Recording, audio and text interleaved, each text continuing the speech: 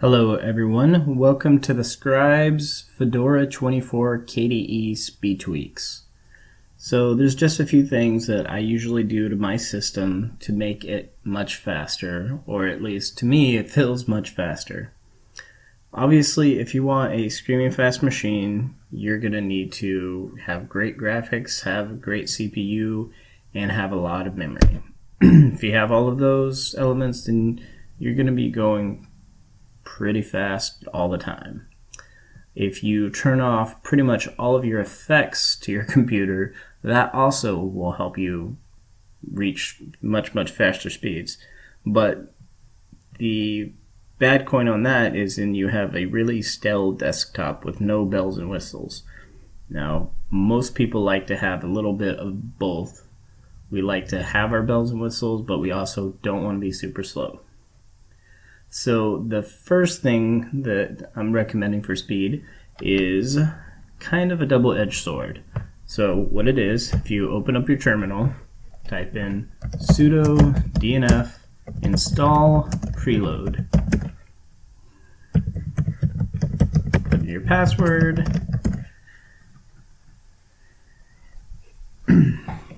And this will install Preload. As you can see on my system, I already have Preloaded installed. So what Preload does is it basically keeps the libraries loaded into memory. So if I run Chrome right now,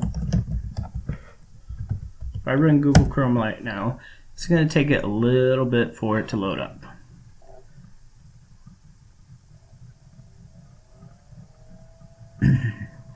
So it's loading all the libraries from scratch, it's loading everything that has to do with the system, it's loading up from scratch. So it took a nice little while for this to open up.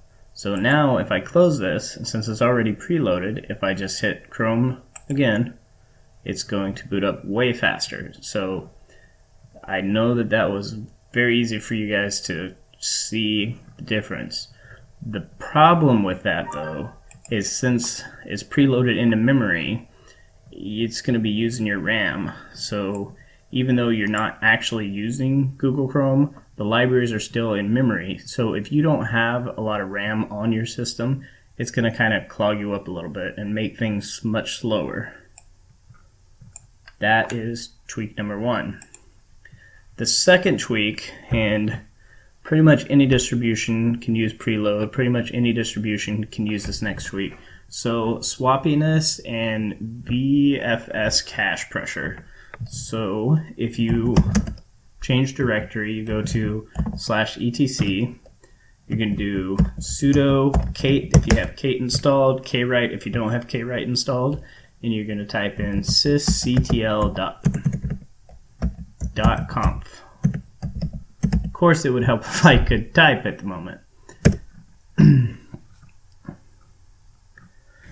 So in this file is where you can change your swappiness, and your swappiness is when you're running out of memory, your computer will automatically start using your hard drive as virtual memory. So if you want swappiness, if you feel like your system keeps using swap even though it's got memory, then you want to decrease your swappiness. Your swap by default is set at 60.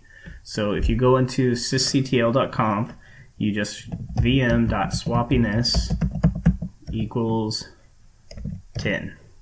So your swappiness value kind of depends on your memory. I don't use swappiness on my personal device because my swap never gets touched. I've had widgets, I've had Conky that just sat up here and just watched swap.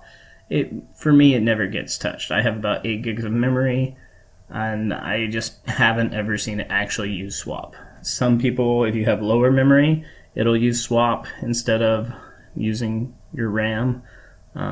You can play with this number. There's no magic number. Some people say to use 1, some people say to use 10. It's kind of one of those things where you just have to test it out. So if you do that, then VFS cache pressure. So to my understanding, and I'll tell you I couldn't misunderstand this completely, but to my understanding what VFS cache pressure does is it basically tells your system to look for RAM that's unused more often. So if you don't have this line in there, if this line were gone, then it would, at whatever the normal rate is, it would look for any RAM that needed to be recycled. If you have this in here, it reduces that time by about half. So that way, if you have stuff sitting in RAM, it's going to recycle it quicker.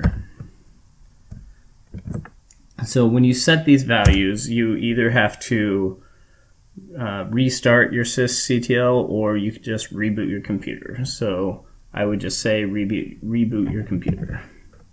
So I'm going to discard these changes. So if I had changed it, I would just do a sudo reboot and reboot.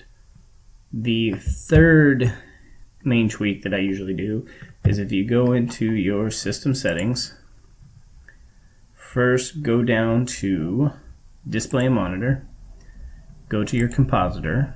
So for compositor, change your animation speed to instant and change your scale method from, it's normally set, I think accurate, I think is what it's always set at. It's either accurate or smooth, but drop it down to crisp and apply those settings.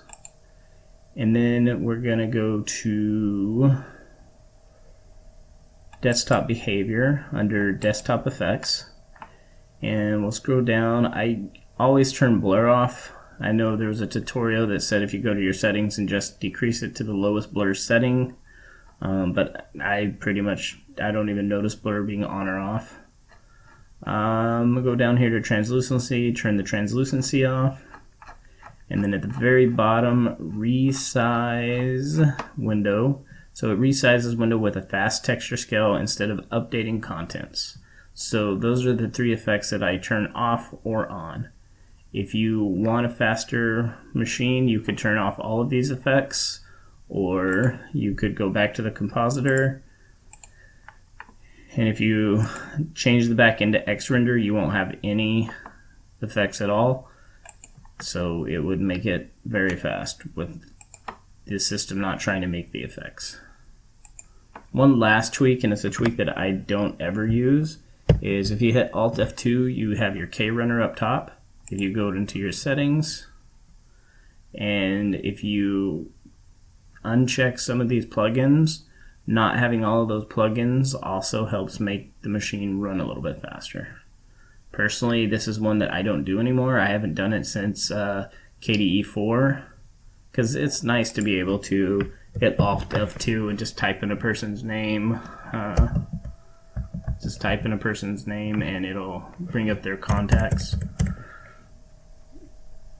And it'll go right into the messenger, especially if you have your messenger logged on at the time. But those are my personal KDE speed tweaks. Thank you.